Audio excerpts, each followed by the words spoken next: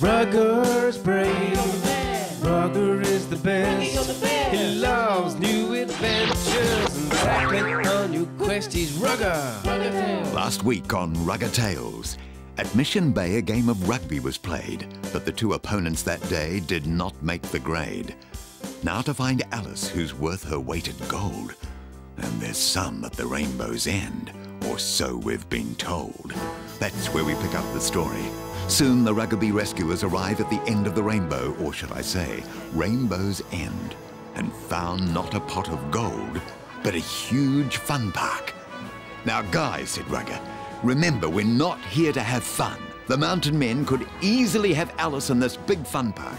So let's quickly go around and hop on all the rides to see if we can find her.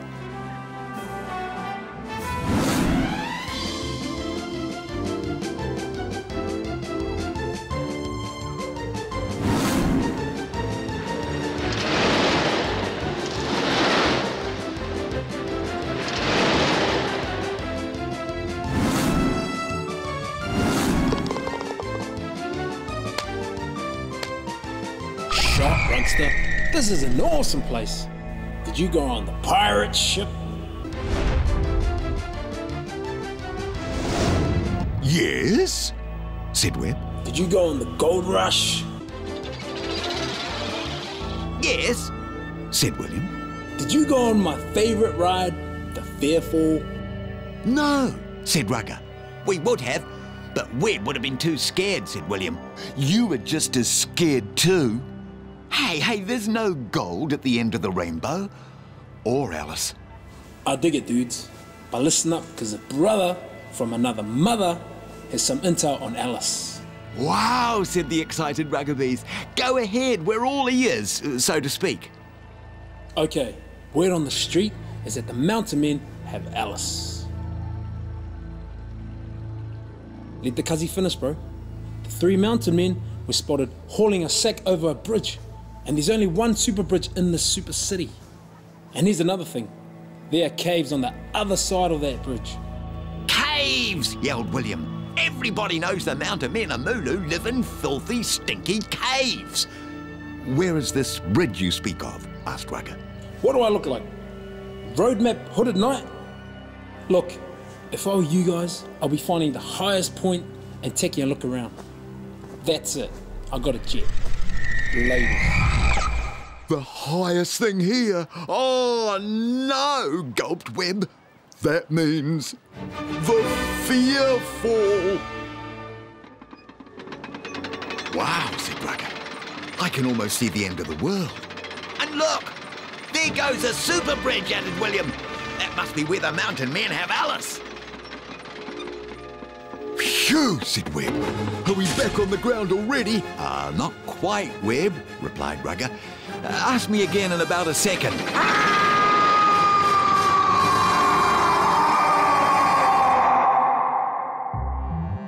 Meanwhile, back at the mountain men of Mulu hideout, Alice had been held captive for too long and was getting very tired of seeing her rescuers having so much fun without her. It's just not fair. They're having all the fun while I'm sitting around with you useless layabouts. Silence, Ruggerbee.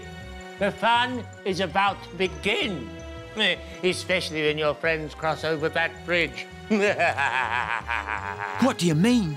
Enough of the questions! Sorry, gee, keep your hair on.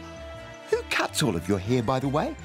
That person's probably more evil than you, Alice laughed. But that does give me an idea. You 3 follow me.